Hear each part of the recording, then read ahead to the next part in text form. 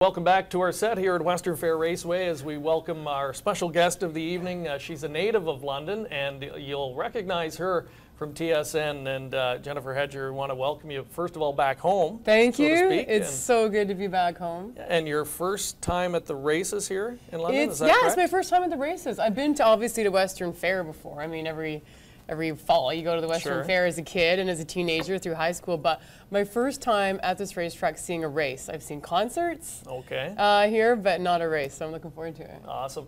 And now you grew up here, you went to Western. How do you go from London to become one of the most recognized faces on sports television in Canada? It's kind of been a very circuitous route, but I'll tell you, I started at the New PL in London, and I was doing sort of their action van. I was their Jeep girl there during the summer, and they were just about to start a morning show called New Day, which I think probably is still on the air now, the New PL morning show.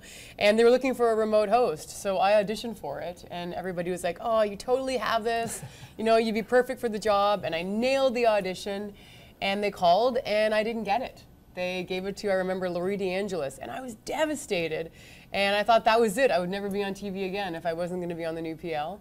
And so I was angry, and I said, screw this, I'm going to prove to them that, that they should have hired me. So I started firing out tapes and got a couple gigs, was on Off the Record, met Michael Landsberg, and auditioned for TSN. And here I am. So I could still be on London's morning TV if I had got that job 10 years ago. Good news, though, for TSN that it worked out that way. That's right. And it's interesting. There's a real, I think, dynamic there at TSN, a lot of different personalities. And I wanted to ask you, for people that watch and see people like a Jay Onrait, for example, he's a real character.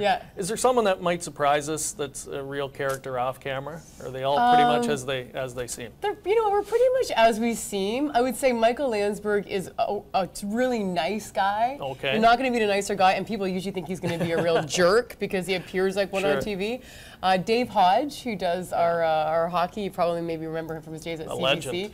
The legend is a huge rock music fan. Really? Like he goes to rock and roll concerts all the time, so you might not expect that from a guy who seems very buttoned up on air. But Onrait is as crazy as he appears. Dutchie is as pumped up and crazy as he appears. So I would say we're all pretty much as we seem. Some of us have a few more layers to us. Though.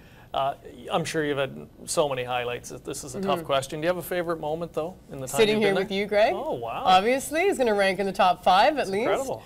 The greatest moment was the Olympics in November. In February, and interviewing John Montgomery, who won the gold in skeleton for Canada. That interview, and he sort of came through the crowd with a big pitcher of beer and came up to my set, and we just had this great interview, and the crowd was singing "Oh Canada." And as a Canadian, that was my highlight. As a broadcaster, that was my highlight, and obviously my time at TSN for sure. Well, I can tell you, I was watching that, and that was fantastic. The whole Olympic experience was incredible. It looked as cool as it was. Awesome. That's for sure. Good stuff. Well, we're a little bit low on time. Okay. We've got to let you go here, but we're going to put you on the spot before you leave. Now, again, you're not a big racing fan. You're kind of a newbie. Kind of. There's a huge understatement. So I'm not sure what tactic you're going to use. Okay, this is my tactic. My tactic, and I'll tell you who I'm going for. I'm going for Moneymaker. AP's Moneymaker. AP's Moneymaker. And the reason I'm going for AP's Moneymaker is because I'm a big poker fan. I love playing poker. I love watching poker. And Chris Moneymaker won the World Series of Poker in, I think it was 2005, he won it. And he's one of the guys I like to watch play cards. Okay. So I'm going with Moneymaker as my horse tonight. And please don't bet on Moneymaker just because I said so. This is just my gut.